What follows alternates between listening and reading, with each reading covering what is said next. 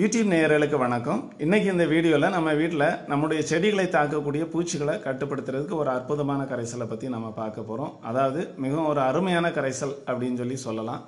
அதாவது வீட்டில் நம்ம வளர்க்கக்கூடிய செடியினுடைய பூக்கள் பார்த்தீங்கன்னா பூக்கிறதுக்கு முன்னாடி மொட்டாக இருக்கும்போதே இந்த மொட்டுகளை ஒரு சில பூச்சிகள் டேமேஜ் பண்ணிடும். இல்லைன்னா ஒரு விதமான நோய் வரலாம். இல்லை அப்படின்னா இலைச்சுருட்டல் நோய் தாக்கப்படும். பொதுவாக இலைச்சுருட்டல் நோயின்றது ஒன்லி வேற நூற்புழு தாக்குறதுனால மட்டும் அப்படின்றது இல்லை. மற்றபடி சிலந்திகள் அந்த இலைகளை கடிப்பதுனாலும் அந்த மாதிரி சூழ்நிலைகள் உருவாகலாம். இந்த மாதிரி சிலந்திகள், எறும்புகள், அப்புறம் அஃபிட்ஸ், அந்த வெள்ளைப்பூச்சி இதெல்லாம் வராமல் இருக்கிறதுக்கு இந்த கரைசலை நம்ம பயன்படுத்தலாம். இந்த கரைசல் வேறு ஒன்றும் இல்லை, நம்ம வீட்டில் நம்ம தயாரிக்கக்கூடிய வேப்பங்கொட்டை கரைசல் தான். அதாவது வீட்டில் வேப்ப மரம் இருந்ததுன்னா ரொம்ப சுலபமாக இதை தயாரிச்சிடலாம். இது எங்களுக்கு பக்கத்து காம்பவுண்டில் உள்ள ஒரு மரத்தடியிலேருந்து தான் நான் இதை எடுத்தேன். கொஞ்சம் எடுத்துகிட்டு அதை வச்சு நான் தயாரிக்கிறேன். இப்போ வருஷம் முழுக்க இது ஒன்றும் காய்க்காது வேப்ப மரத்தில் அப்படின்னு சொல்லுவீங்க. அது நம்ம கவலைப்பட வேண்டாம். சீசன் டைமில் இது மாதிரி வேப்பம்பழங்களை நம்ம கலெக்ட் பண்ணி இது மாதிரி எடுத்து இதை ஃப்ரெஷ்ஷாகவும் நம்ம பயன்படுத்தலாம். அப்படி இல்லைன்னா இது மாதிரி காய வச்சு எடுத்து வச்சுக்கிட்டோம் அப்படின்னா நல்லா சேஃப்டியாக நிறைய நாளுக்கு இருக்கும். அப்படியும் பயன்படுத்தலாம். இப்போ காயும் இல்லை, காய்ந்த விதைகளும் காலி ஆகிடுச்சு அப்படின்னா அந்த அடுத்த சீசனுக்கு இந்த மாதிரி பச்சை காய்களாக கிடச்சா கூட நம்ம அந்த டைமுக்கு கூட யூஸ் பண்ணலாம். அதனால் ரொட்டேஷனாக வருஷம் முழுக்க இந்த வேப்பங்கொட்டைகளை நம்ம பயன்படுத்த முடியும் அப்படின்றது தான் என்னுடைய அபிப்பிராயம்.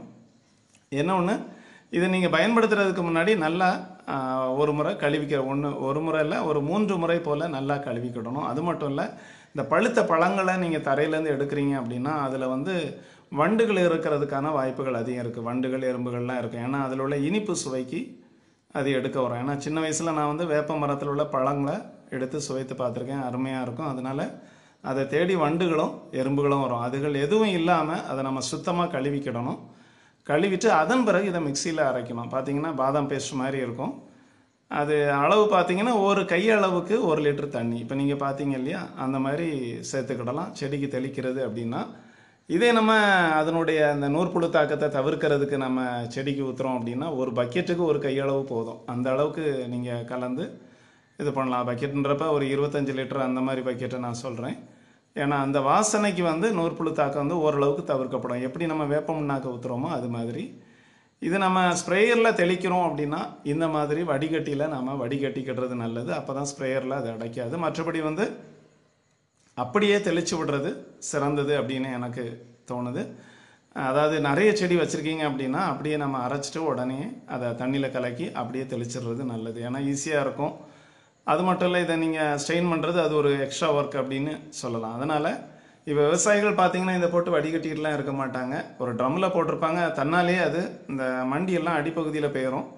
இந்த வேஸ்டெல்லாம் அடிப்பகுதியில் தங்கியிருக்க மேலாட்டால் எடுத்து அவங்க தெளிச்சிருவாங்க. அப்போ பூச்சிகள் எதுவும் செடிகளை தாக்காது அப்படின்லாம். ஏன்னா அந்த அளவுக்கு கசப்பு தன்மையோடு இருக்கும். பொதுவாக அஃபிட்ஸுக்கு மேலே இந்த எறும்புகள்லாம் சுவையை தானே சாப்பிட வருது. ஸோ அந்த சுவை கசப்பாக மாறிடுச்சுன்னா எறும்பு வராது. அது மட்டும் இல்லை, இந்த மொட்டுகளை தாக்கக்கூடிய பூச்சிகள் கூட தவிர்க்கப்படுது அப்படின்னு சொல்லலாம். இந்த கரைசலை பொறுத்த வரைக்கும் நம்ம வேப்ப எண்ணெய் கரைசலை விட சிறந்தது அப்படின்னு சொல்லலாம். ஏன்னா வேப்ப எண்ணெய் கரைசல் தெளிக்கிறதுனால ஒரு சில நேரங்களில் அந்த எண்ணெய் கொஞ்சம் அதிகமாயிட்டு அப்படின்னா கூட நம்ம செடியினுடைய இலை அப்படியே பாதிக்கப்பட்டுரும் அப்படின்லாம். ஆனால் இந்த வேப்பங்கொட்டை கரைசலை பொறுத்த வரைக்கும் அப்படி இல்லை.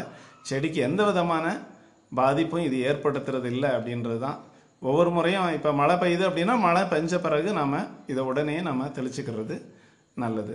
மற்றபடி இதனால் எந்த விதமான கெடுதலும் வர்றதில்லை. அதனால இதை தைரியமாக நாம் உபயோகப்படுத்தலாம். அது மட்டும் இல்லை, இது நமக்கு நம்ம செடிகளில் உள்ள ஒவ்வொரு பூக்களையும் நல்ல ஆரோக்கியமாக பூக்க வைக்கிறது. அதே நேரம் இலைகளையும் ஆரோக்கியமாக இருக்கிறதுக்கு ஒரு முக்கிய பங்கு வகிக்குது அப்படின்னு சொல்லலாம். Thank you viewers. இந்த வீடியோ உங்களுக்கு பிடிச்சிருந்து அப்படின்னா ஒரு லைக் பண்ணுங்கள்.